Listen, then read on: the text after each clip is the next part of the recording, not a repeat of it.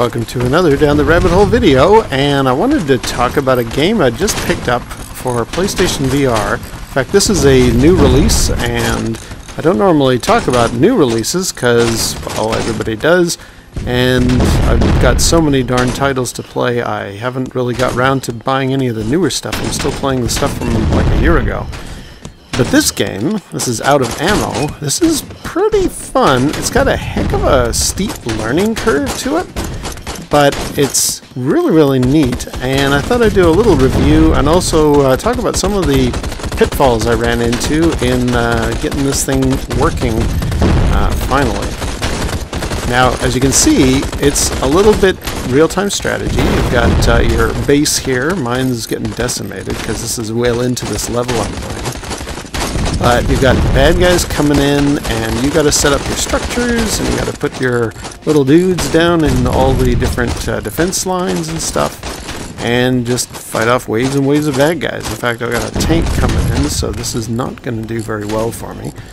But yeah, the reason I got this game, first of all, it looked really cool. I thought, and I'll talk about some of the neat features in addition to just being a real-time strategy game. There's some really cool stuff in this. Let's get this helicopter to wipe out this tank here. The cool thing is, in addition to doing this kind of from the sky StarCraft almost type control scheme, you can actually take over the little guys on the ground and shoot the weapons. So that's really cool. I really like that. But it's got some snags. There's a few problems with it. Now, a reason that I got this, and actually the title of this video mentions pre-orders. I actually bought this game because if you pre-ordered it before last Tuesday, you actually got another game included with it for free. And it was only, I think in the States, this game pre-ordered with the extra game is $15. Here in Canada it was $20. But I thought, well, the reviews for the free game are pretty good. I like the look of this thing, so I think for the second time in my life, I'm going to do a pre-order. And I did. And overall, I'm pretty happy. I'm going to talk about pre-orders in a second, but let me briefly show you the other game that it came with is called Castle Storm.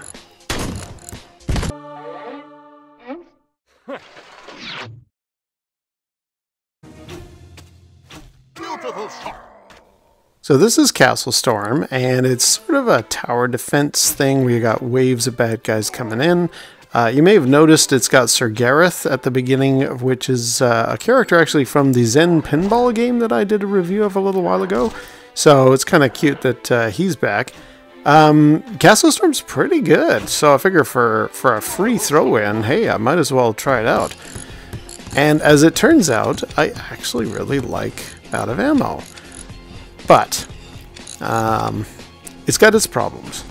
Now, I'm just showing you another level that I did here. There's something like a dozen different layouts or places you can play, which is really good. And oh, here come the bad guys. So I'm gonna just try and deploy some of my troops right away here. I guess that's good. Here's that first-person perspective where you're actually down in the trenches, and you can actually shoot the waves of incoming bad guys, chuck grenades at them. You'll notice my gun is literally out of ammo there. I'm going to talk about why that's a problem. But let me just deploy a few more troops here. Get my guys doing their thing. It's the kind of game that you're best to actually play standing up. First of all, being down here shooting all these bad guys is really handy to be able to move and dodge and stuff. But also, being able to deploy your troops properly on the map, you really want to be in a standing position. Now, let's just take these guys up. It is a lot of fun. It's very visceral when you're down here in the trenches. I really do like this. But I guess now is the time to really point out what's wrong with this, and it's particularly noticeable here with the sniper. You need the sniper rifle, and you need to be able to reload. And I can't. Okay, so here we are at the beginning of the game. This is sort of the central hub where you can launch missions or play around with various settings. What I like about it is it's actually a shooting gallery, and I love shooting gallery games in VR. I'm going to grab the machine gun here. You can teleport around in this area. Try out the guns. You can't teleport on the main map though. Like when you're in those battles, that's strictly you're rooted in place. But as you can see, I've run out of ammo on this machine gun, and it says just reach down to your hip and pull the trigger and put this ammo clip in. I can't do it. So to heck with the machine gun. Let me show you the sniper rifle. Now I did finally get this working, but it took a lot of finagling. You can see it if I reach in a certain zone, and I'm hoping a future patch is actually going to fix this up. If you can just about grab a certain little bubble of space beside the weapon, it doesn't really matter if your hand is up or down or left or right. Well, rotated any old direction. But you eventually manage to... There you go. There. There's the bullet. So the hand has to be exactly in that spot for the bullets to show up. Then you can put them in the sniper rifle and you get your single shot, which is very, very useful on the battlefield. But for my hand to have to be... See, if I move the gun a little bit, now the bullets don't load, and it's frustrating. I mean, that is going to be a major factor for how successful you're going to be with the sniper rifle.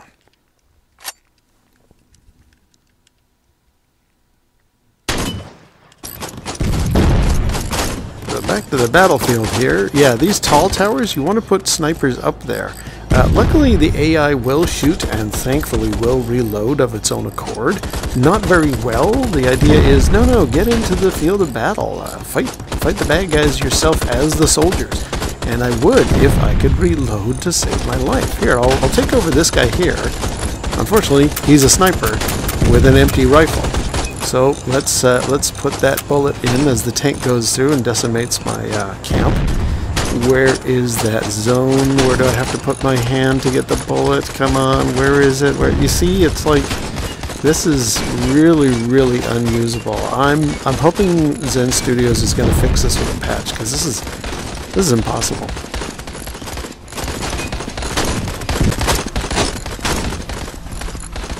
But it's not all bad news. Again, there'll probably be a future patch that corrects the reloading factor. But the way I play it right now is more I just do like a StarCraft real-time strategy. I mostly just move my troops around, get them in there. I will hop in long enough to shoot, and then when my gun runs out, I just hop back out and let the AI do the reloading. Here's an example of what's really cool, though. You can get into the bunker here, and you can fire this big, heavy machine gun, which is really awesome and a great kind of visceral feeling. Look at that! Down, you buggers! I love this. When the game is good, it's really, really good. And that reload thing is about the only major complaint I have. So much fun. Oh, now I gotta reload this. Oh, and that one's dead anyway. Oh, here's an example of another small complaint I have. Oh, wait a minute. First of all, let's get rid of the tank here. Not quite enough, so let's get a helicopter to strike him. And by the way, in 3D with VR and stuff, to watch these little vehicles going around destroying each other, very cool, very immersive. Now I'm about to make a mistake, one of those ones I mentioned before. I'm going to grab my stockpile. This is where you do the resource management. I'm going to set this little horseshoe-shaped building out here. Now that's actually the other complaint I have. You got to learn what each of these buildings do, because I was making a big mistake by putting that horseshoe-shaped building there. Why? Well, it turns out that's actually just the home of the engineer who kind of does all the general repairs. So by me putting that there, thinking it was going to be some kind of a fortification against the bad guys, that was a mistake. This square one, this is the one that I want to use. Oh, well, there we go. My desert game is over. Oh well.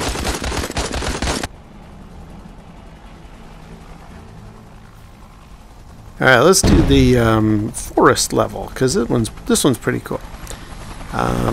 Yeah, I've learned here, you can see I've got my base a little bit better defended, and also all the important buildings like the engineer and the medic and stuff, keep them kind of central and protected in the middle, and all the turrets and the sniper towers, they can all go on the outer edges and maybe not quite so far away from each other. You'll notice I do actually, the view kind of flips every once in a while. This game uses a 90-degree turn, quick turn feature. I'm hoping that's something else that they're going to patch out, because it's a little disorienting and you very easily get lost. Oh, before I forget, see how these buildings have got like the wrench sign on top of them? I thought that meant, oh, they need to be repaired. No, that means that's where the engineer lives. So this is, again, part of the learning curve. These are the kind of things you need to find out as you're playing this game. But anyway, yeah, you see this 90-degree turn thing. What I would recommend for people who are going to be playing this game, do it standing up, but maybe have something nearby your leg to remind you where the furniture is, or at least where you are oriented to the PlayStation. Maybe put a chair or some kind of a stool or something behind you, because there were quite a few times I'm looking around the battlefield, I'm looking around with my gun, and then with, you know, if I need to turn my view, I'm hitting the 90-degree flip thing. And at certain points, my hands were jumping all over in front of me, and I couldn't pick up anything. And I was like, what's going on here? And then I realized when I kind of lifted up the visor, you've got your back to the PlayStation. They can't see where your hands are right now. So what I decided was, okay, if I'm gonna, I should always be facing toward the PS4 as much as I can.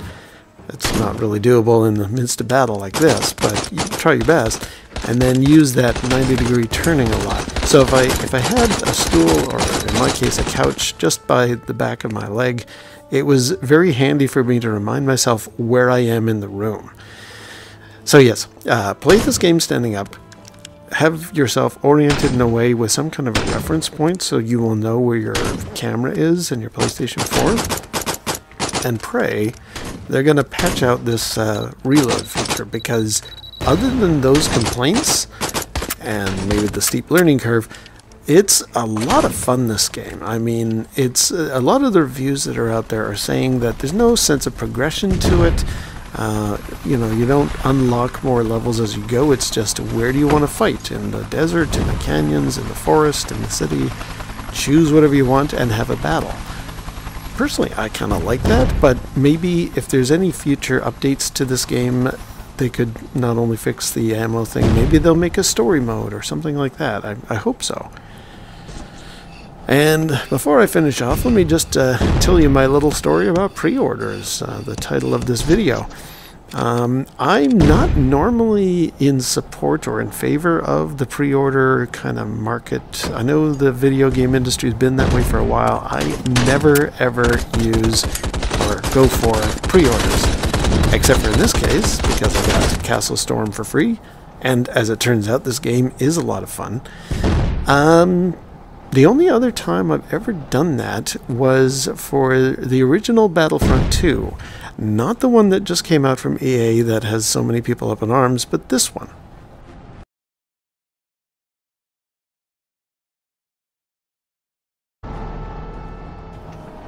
I was such a huge fan of the Battlefront that came out in the early 2000s that when the announcement was made for that sequel, the one I just showed you the screenshot for it, that was like, okay, I'm going to go against my normal rule and I'm actually going to place a pre-order with our version of GameStop, Electronics Boutique, and I did, and I was very pleased. Now, I didn't end up playing Battlefront 2 from 2005 as often as the original Battlefront.